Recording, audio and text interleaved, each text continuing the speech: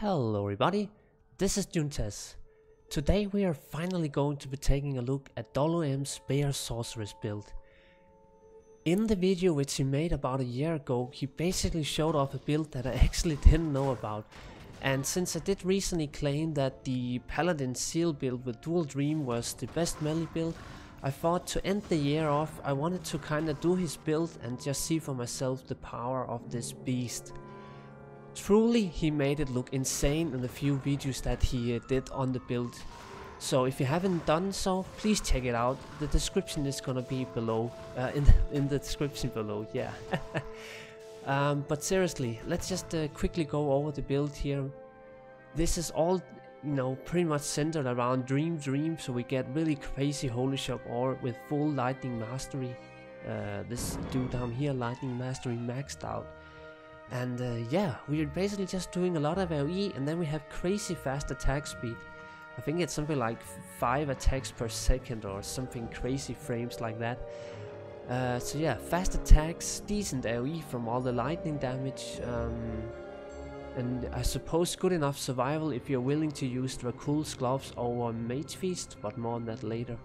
Let's just quickly actually find a pack or two before we can kinda end this little part. So let's do a pack here. Again, just notice the survival and stuff like that. You saw that Dracul's gloves proc there, and instantly the life went up like 1000 health. The problem with the survival is that even if I'm cap resistance at 3000 life before battle orders, it's the same problem I had on my Rift Assassin, where I end up killing mobs so fast that I don't have time to lead or even proc Dracul's gloves on packs. That is pretty much one-shotted. But yeah, besides that, I think the survival is pretty good. I will however say that without Dracul's gloves and at least 5% leech on one ring or something like that, it's not gonna work out, even for like normal PvM standard clearance. Especially also if you're gonna do Ubers, you obviously have to use Dracul's gloves. But let's move on. So before we move on to all the easy things like gear and so forth, let's talk about pre-buff gear. So in WM's wild short video, he actually does spend a lot of time on pre-buff gear. Basically, as you can see here, 87k max damage. That is how high he was able to get it up with crazy pre-buff gear, switching 2 or 3 times between it in the video. So basically he spends, I don't know, 2 minutes or something like that to pre-buff gear. That is extremely clunky gameplay, and it's exactly the same problem I had with the Sealed Sorceress. But for the guide variation of this very build here, I'm not gonna focus on pre-buff gear. I just do want to show it off really fast now. We are using a crazy pre-buff wand here, what you want to call it. Basically this has +3 fire mastery, +3 enchant, 2 sockets and +3 fire skills. I'm not even sure how much this would cost, but let's just assume it's probably more than I could ever afford. But that's not even the most expensive part about it. That's more on that later.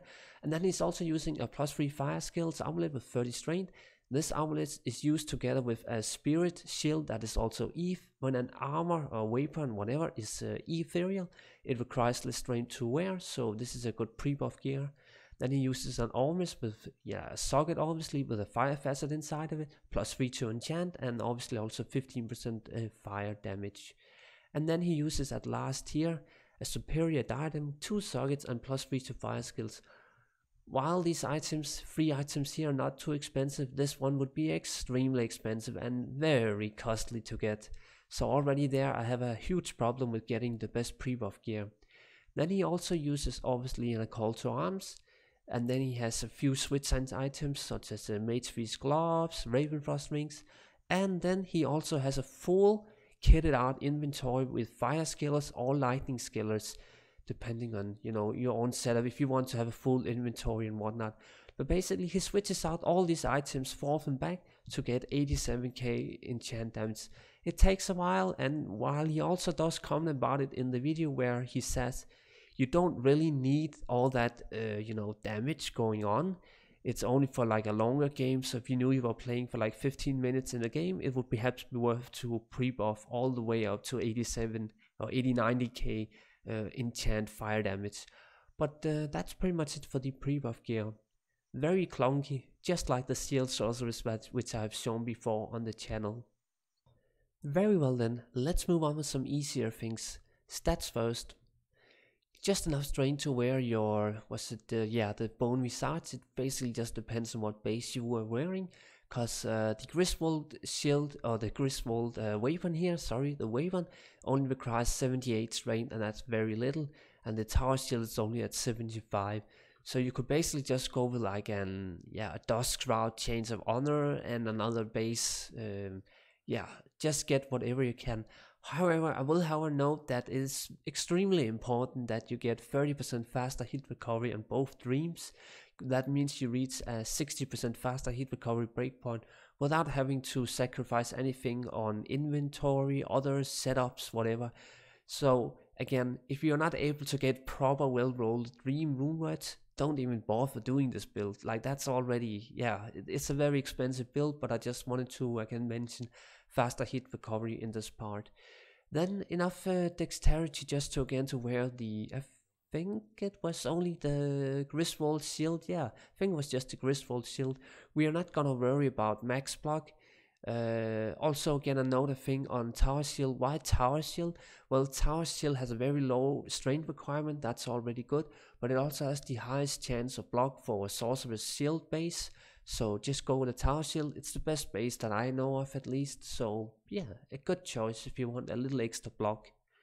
And then vitality, rest of the points is dumped into, and you should never really worry about energy at all.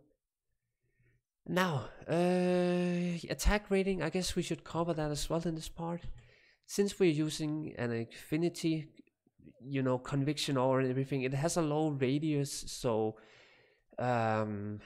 let's say that this pole here with the fire is a mob, and if you stand here with your Mercy Chant, like say the Mercy Chant is fighting this Drognan over here, and I am hitting lightning immune mobs at this radius with my aura, the damage is not gonna be, they're not gonna take any damage because they're lightning immune, and the radius on conviction aura is not gonna hit mobs that far away.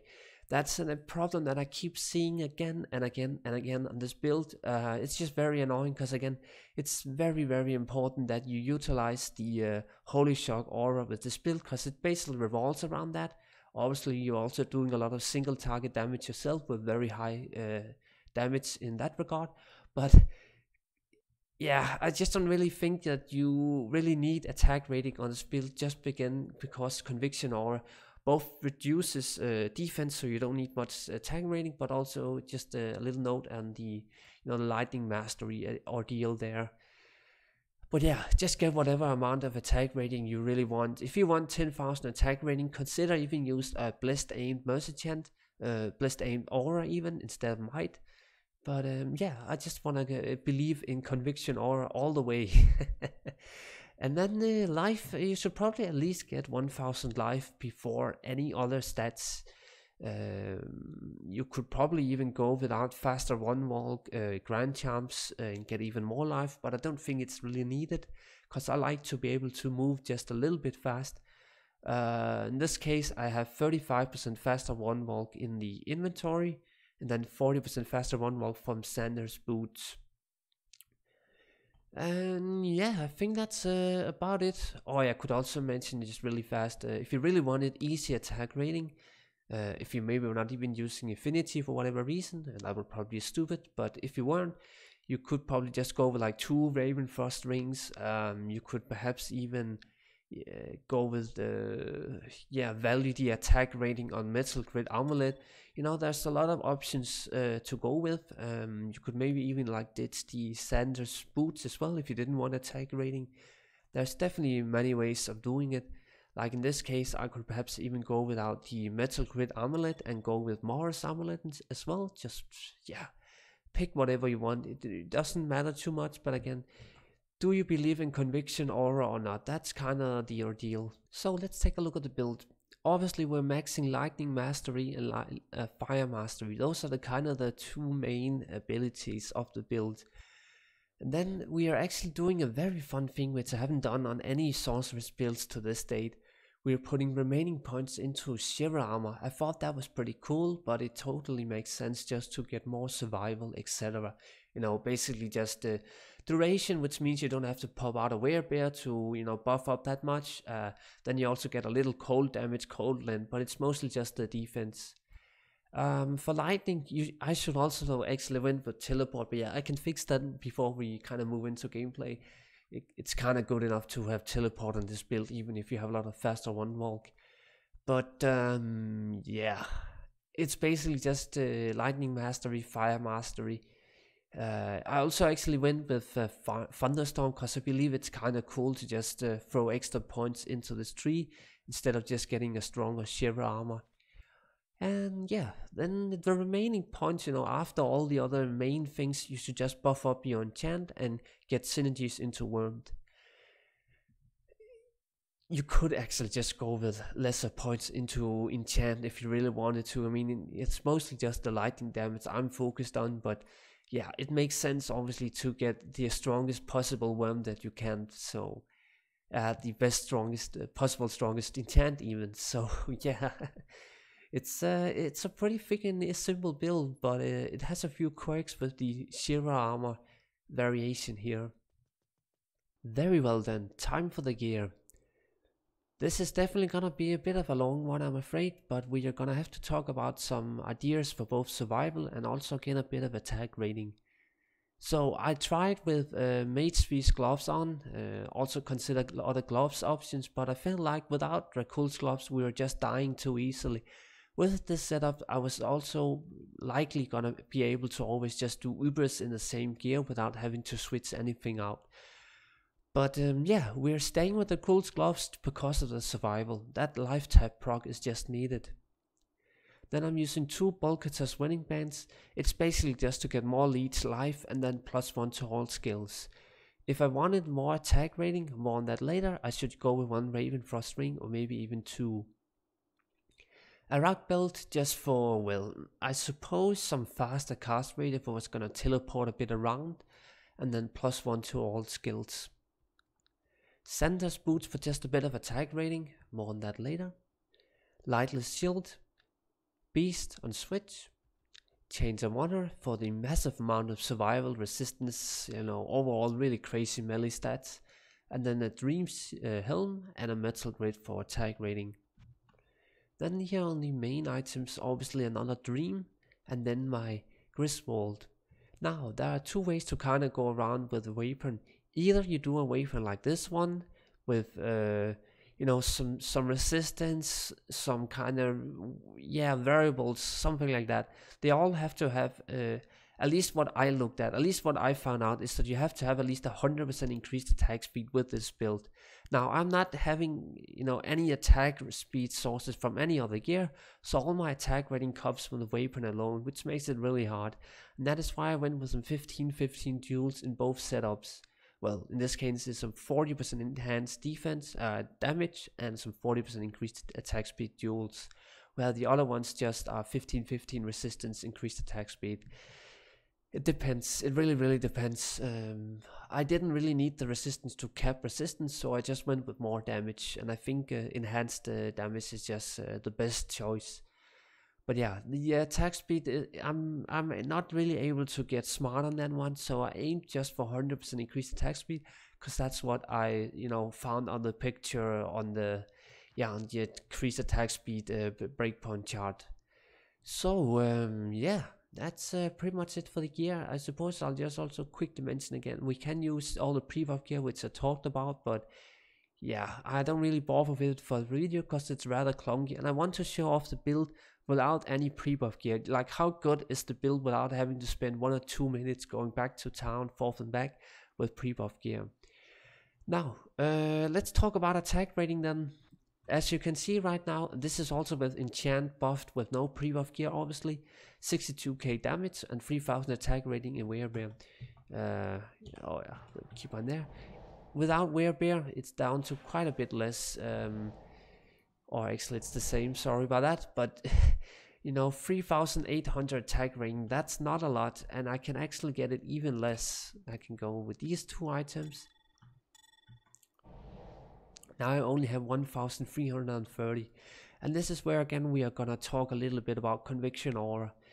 If we assume that Conviction Aura is gonna help us enough out to not having any need for attack rating, I can honestly just go with some really crazy items. You know, I can go with Mars Amulet, I can go with Gore Rider's Boots, I can go with 2 Bolkatos wedding bands. Like the gear just gets so much more offensive. But if we assume that I do need a little attack rating to actually hit stuff, I have to use these 2 items at the very least. Maybe even consider, you know, a second Ravenfrost ring or Metal Grid Amulet on, or Mars Amulet on, and then a Ravenfrost ring. Like, there's many ways you could kind of do this, but I can never really get 100% sure what sort of attack rating I want in this build. But I think for kind of the showcase of the build, you know, yeah, in the gameplay part, I kind of just want to go full out offensive with Gore Rider's Boots, Morris Amulet, and 2 Bolkatos wedding bands. I feel like that's a very cool way of doing it. Also, just again, look at all the plus skillers, you know, 32 to Firemaster. We get like +2 extra skillers or something with this setup, which is quite a bit of extra damage. So yeah, we are gonna believe in Conviction Aura. That's basically what I wanted to say. So let's also quickly cover the inventory and the Mercy Chant. For this build you could actually use a Blessed Aimed Aura on your Mercy Chant, and I think that's the only build I can actually recommend this aura on over Might Aura, or maybe another variation like the Cold one. It's pretty cool to actually be able to utilize Blessed Aim, so I wanted to mention that. But let's also just cover the gear for the Mercy Chant itself. It's also just the standard Infinity setup with Endurial Visage with an increased attack speed dual in and an Ethereal Fortitude. Very boring, but it's so powerful. And then let's also quickly cover the inventory then. Now, in DoloM's video, he actually has a 5% faster one walk lightning damage small charm, which blew my mind away.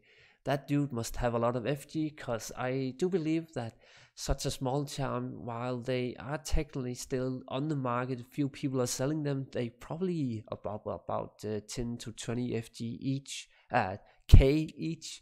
So yeah, they cost a crap ton. And then yeah, I saw he had one, so that was like, wow, he actually has one.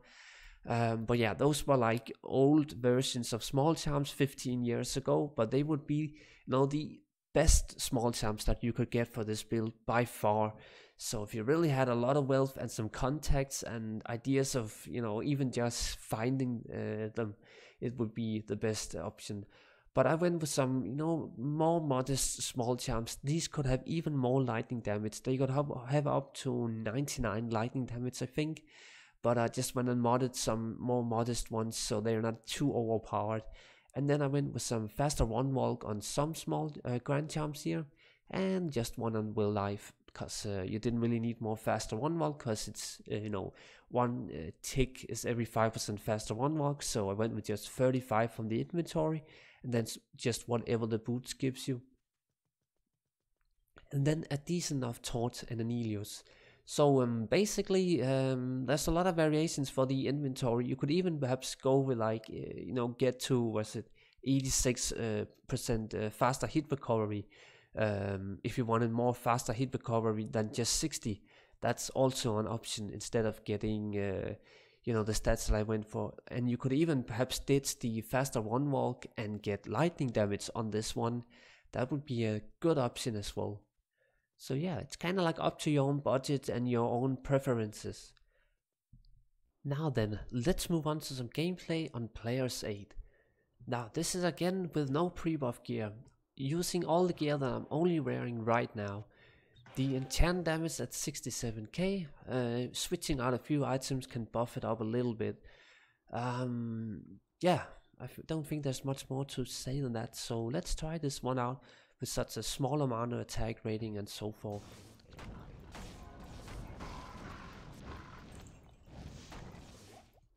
And as you saw, the Eldritch was pretty much one-shotted. You know, without pre-buff gear this works. It definitely seems to work better than, say, the Sealed Sorceress without pre-buff gear. I am worrying constantly about the survival, however. I still like to believe that the survival is absolutely crap here on this build. Maybe I'm just wrong, but I don't feel safe. But yeah, I think I just have to start believing in Dracul's gloves and then just go from there. And yeah, you can just see Shank here, pretty much one-shot as soon as it connects. And like it seems to connect with the conviction aura and everything, even if it has such a small amount of attack rating. We can perhaps try this one out. Okay, it actually did miss there. Let's try find a lone mob here. Okay, that connected. Okay, missed there.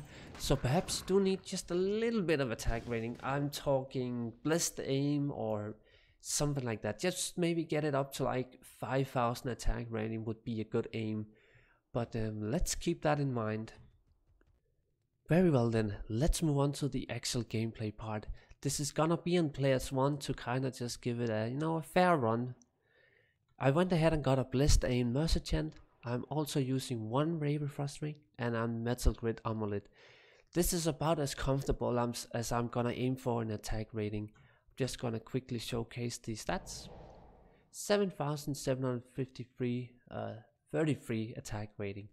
I'm not gonna get more attack rating than this. Conviction aura or not, that should be plenty. You did see me however miss on the skeletons just before, but let's get to Bale. This should be enough to at least have some fun.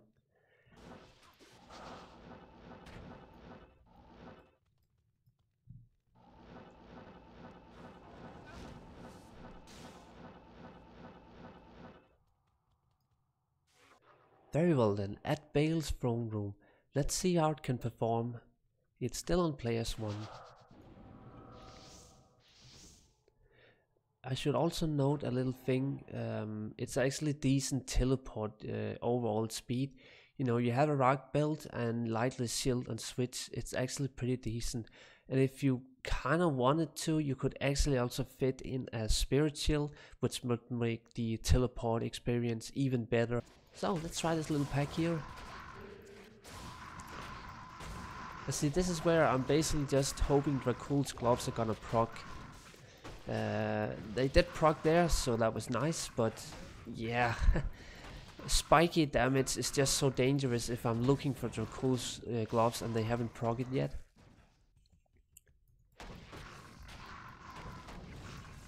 So, a little bit of souls on this map, not the nicest thing. This is where the resistance comes in, really good to have that kept out. But that's also pretty easy when you get to use Chains of Honor.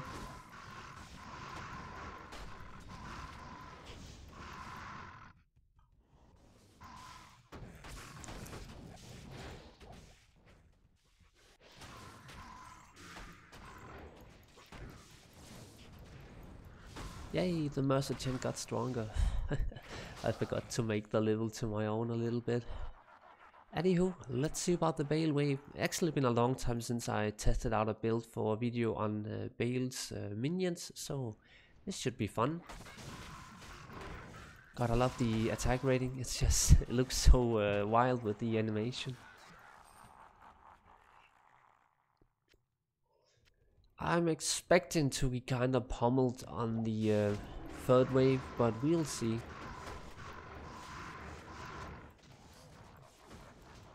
I can definitely see myself doing this pack here faster if I had perhaps the Might Aura and pre-buff gear going. But again, for the demonstration of the build, I really did not want to utilize it just because I don't like pre-buff gear.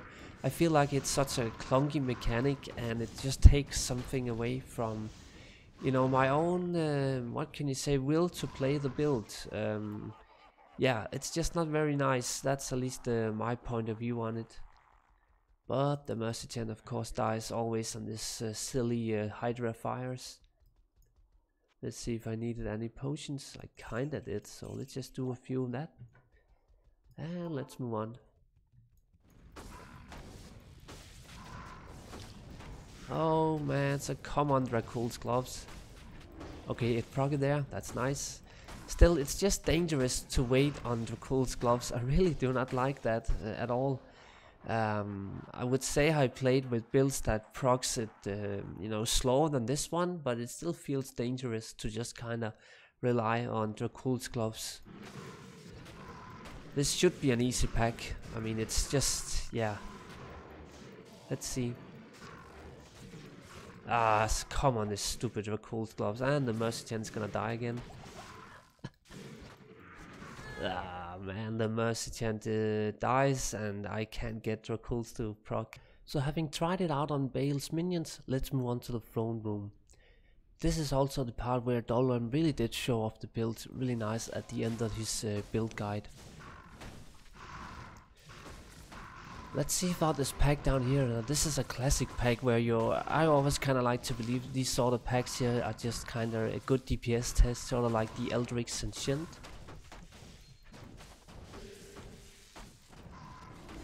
Definitely a good density on this map at least. An elite pack there. Now again, as always, when I kind of do Chaos runs and stuff like that, I kind of just want to have you to notice the the damage taken, the survival, etc. Because again, I really don't like the survival in this build.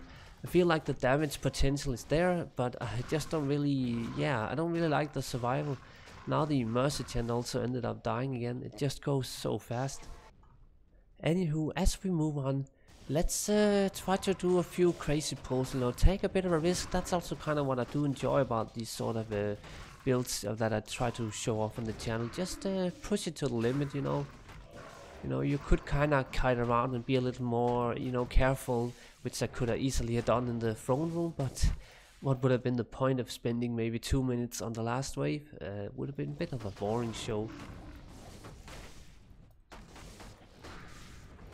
Because that's like a cool thing, you're always doing just a little bit of lightning damage to mobs around you, so the kiting potential is definitely there.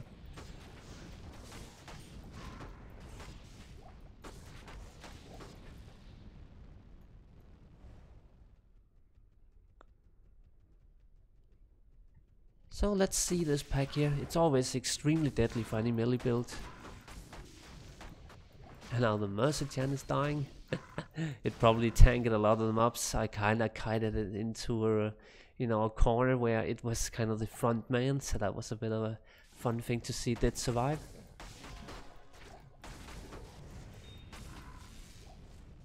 Let's see if I can get it to Dracula's to gloves. Oh yeah, they proc it there. Good. For some reason I kinda just wanted to slap on pre-buff gear at this moment. I feel like the damage is maybe just a bit less in these higher level areas. But again, we're only having 58k damage right now, which it's quite a bit less than 87k with maximum pre-buff gear and so forth.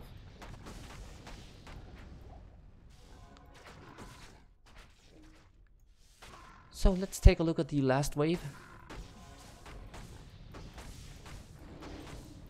Oh man, Dracula's proc at a perfect moment there. That's just nice. At least the survival should be no problem now. Yeah. When you get really good, Dracula's procs, it just feels so much more, I wouldn't say necessarily too easy, but it clicks. It just very satisfying. So, let's just see about the damage then. Am I missing just a few hits or what? Yeah, I was missing just a bit at the start, but basically it's a good boss killer, it has a good single damage, even without using all the pre-buff gear, which is again something I talked about in the video here, which I don't really prefer using, because I just feel like it takes away the fun part of the build when it's so clunky to use. Sort of like the Seal Sorceress, which I also don't like because it heavily relies on pre-buff gear. But yeah, this was definitely an interesting look. I don't know if I could really consider, changing it up or something like that, because I feel like Dolorem had everything right from the start. All the mechanics were pretty fleshed out. There's just like a few variations with, again, attack rating and, a few things like that. So yeah, that's pretty much it for the Werebear Sorceress. Please leave your thoughts and comments, any ideas to improve the build and so forth, because this definitely is a very fun Sorceress build, which I have also again never seen online, which maybe doesn't come as a big surprise.